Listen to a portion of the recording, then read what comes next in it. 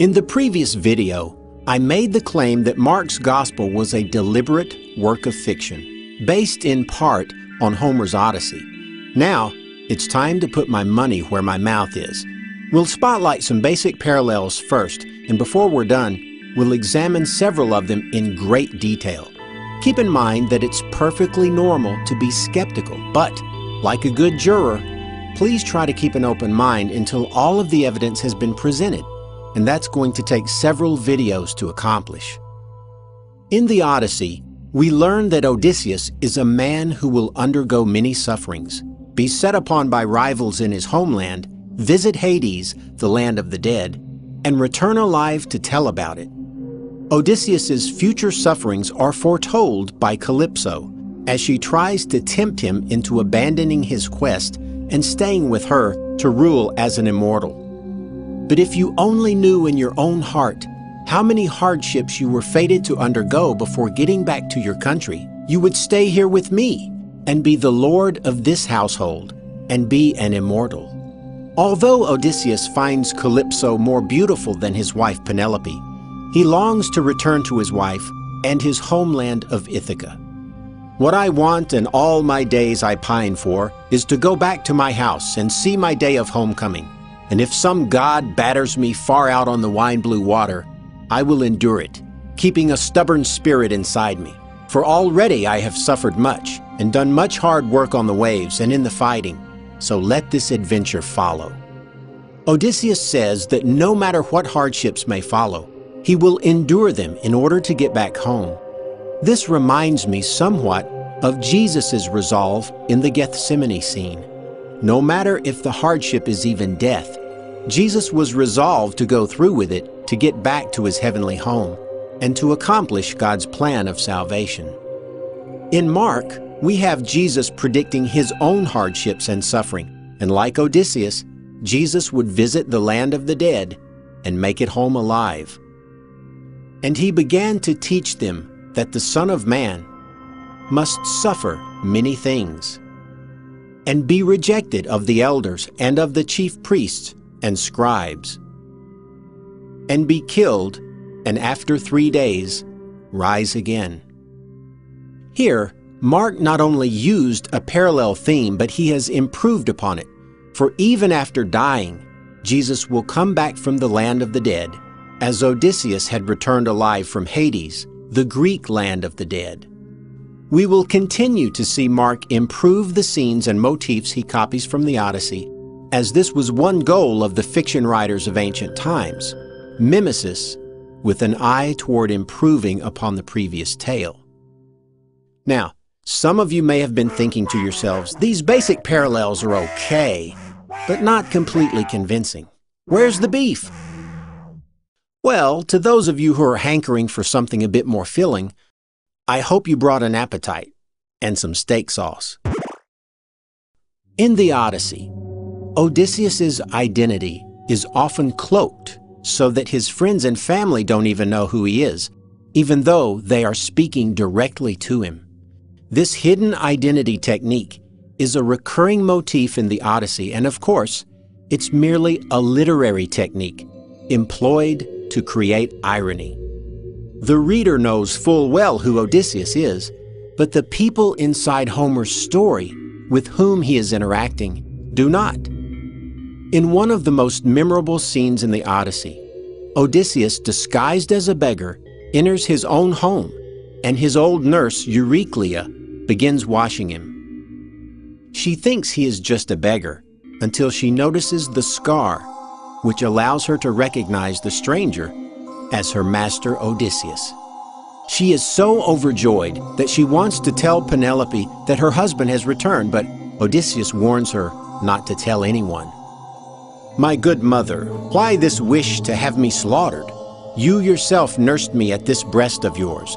Now in the 20th year, after undergoing numerous ordeals, I've come back to my native land, and now you've recognized me. A god has put that in your heart. Stay silent, so in these halls no one else finds out." I'd like you to keep a couple of things in mind as we examine Mark's use of Homer's hero in disguise construct.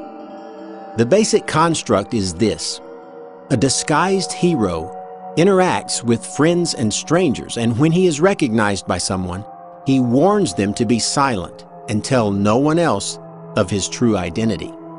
The implication is that if he is found out prematurely, the hero will be placed in some kind of special danger. In Mark, Jesus' identity as the Son of God is hidden from the other characters, and even from his own followers for a while, even though Jesus is speaking directly to the Jewish leaders who are analogous to the suitors in the Odyssey. They do not recognize him as the Son of God. This creates irony. Just imagine the Christian readers of Mark's day and how they must have smiled to think of the Jewish leaders trying to lecture the very Son of God about the Mosaic laws. That's irony, and as we shall soon find out, Mark takes Homer's hidden identity technique to its limit. In several passages, Jesus tries to maintain his secrecy by telling those whom he healed not to mention the miracle to anyone. And he sternly charged him and sent him away at once and said to him, "See that you say nothing to anyone." And immediately the girl got up and walked. She was 12 years of age, and they were immediately overcome with amazement. And he strictly charged them that no one should know this. Mark makes Jesus command everyone to keep mum about his true identity, so that Mark can have ample opportunity to employ irony throughout his tale. Once Jesus' identity gets out, the irony from that technique is lost for the rest of the tale. And with overly contrived adherence to the hidden identity theme from the Odyssey, Jesus even commands the demons to be mute, lest they blurt out his true identity to everyone and derail Mark's irony machine. What business do we have with each other, Jesus of Nazareth? Have you come to destroy us? I know who you are, the Holy One of God. And Jesus rebuked him, saying, "Be quiet, and come out of him." And he healed many who were ill with various diseases, and cast out many demons. And he was not permitting the demons to speak, because they knew who he was. Whenever the unclean spirits saw him, they would fall down before him and shout, "You are the Son of God!" And he earnestly warned them not to tell who he was. Earnestly warned the demons? I would have thought that the very Son of God would be able to simply shut the demons up if he truly didn't want his identity leaking out. Further, what difference would it make if people knew he was the Son of God? Isn't that what you want to happen? Wouldn't that help people to believe in him? Wouldn't that have helped spread the news of his miraculous advent worldwide?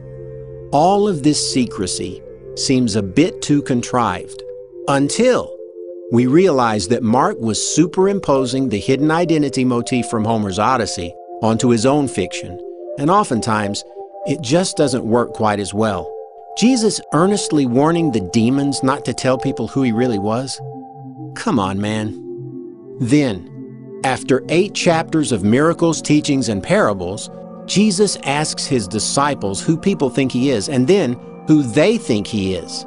Peter finally manages to put the pieces together and says, "You are the Christ." Well, duh.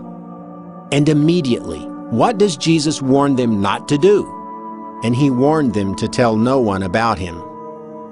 But as a quick aside, let me hearken back to Odysseus's warning to Euryclea. Do you remember how Odysseus said that a god had put her recognition of him in her heart? That is precisely what Jesus says to Peter in Matthew's version. Simon Peter answered, "You are the Christ, the Son of the living God." Jesus replied, "Blessed are you, Simon, son of Jonah, for this was not revealed to you by man, but by my Father in heaven." Is it possible that Matthew also knew of Homer and was using the Odyssey to actually embellish Mark's version? Just more food for thought, and this is not the only instance where Matthew does embellish with details from Homer, but let's get back to Mark. In the 7th chapter of Mark, Jesus heals a deaf man with a speech impediment by putting his fingers in his ears and spitting, then touching the man's tongue and saying the magical phrase, "Be opened." I was almost expecting open sesame, but anyway. And his ears were opened, his tongue was released, and he spoke plainly. And in the very next verse, what do you think Jesus warns them not to do? And he charged them to tell no one. You see, if Jesus' true identity got out, it would destroy all future chances for ironic encounters in Mark's story. So Mark must maintain Jesus' secret identity at every turn in order to increase the number of ironic encounters. Then we come to Jesus' transfiguration. And after 6 days, Jesus took Peter and James and John and led them up onto a high mountain, apart by themselves, and he was transfigured before them. After the transfiguration, take a wild guess at what Jesus warns James, John, and Peter not to do. As they were coming down from the mountain, he gave them orders not to relate to anyone what they had seen until the Son of Man rose from the dead. By now, you should be able to see the fictional nature of this deliberate effort by Mark to keep Jesus' identity a secret.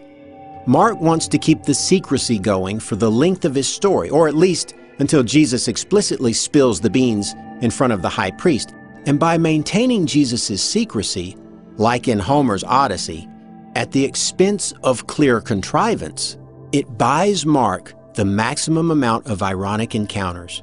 At every turn, the disciples, the Jewish leaders, the general populace are asking themselves, "Who is this man?" Of course, the reader knows, and was no doubt reading along, thinking to themselves, I know who he is."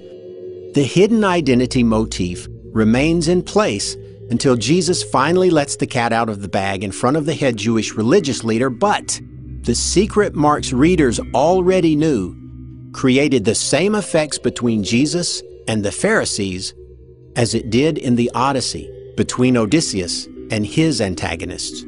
If the suitors in the Odyssey had only known they were talking to the guy whose house they were currently in and trashing, if the Jewish leaders had only known they were talking to the very Son of God and trying to lecture him on the Mosaic Law, we can clearly see the fictional transparency of this literary technique borrowed from Homer and religiously employed, excuse the pun, by Mark for the sole purpose of creating irony, just as Homer did. This also explains a particular plot hole in Mark's story: why the chief priests needed help in identifying Jesus when Jesus had been appearing openly in public and debating the Jewish leaders in the synagogues.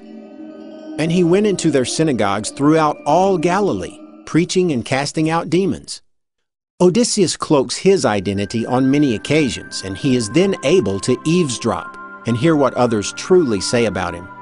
But this is unnecessary when it comes to the suitors of Penelope, the guys ransacking Odysseus' home, because Odysseus has been gone for years, and they had no idea what he looked like, and even uncloaked would need someone to inform them of his identity. The suitors in the Odyssey are analogous to the Pharisees and Jewish high priest in Mark's Gospel, the enemy, as it were. The suitors had no way of identifying Odysseus without help, and likewise, though Jesus allegedly appeared in the synagogues and preached in front of everyone openly, the Jewish leaders still needed a bit of help in identifying Jesus. This obvious plot hole was caused by Mark taking the hidden identity motif of Homer a bit too far in his zeal to improve upon the master. In the next few videos, we'll look at some more basic parallels as well as show how Mark's reliance upon the Odyssey and Greek mythology illuminates some oddities found in Mark, which both Matthew and Luke chose not to include in their rewrites. We'll also examine several of these parallels in great detail. So come hungry and get here early. The main course is yet to come.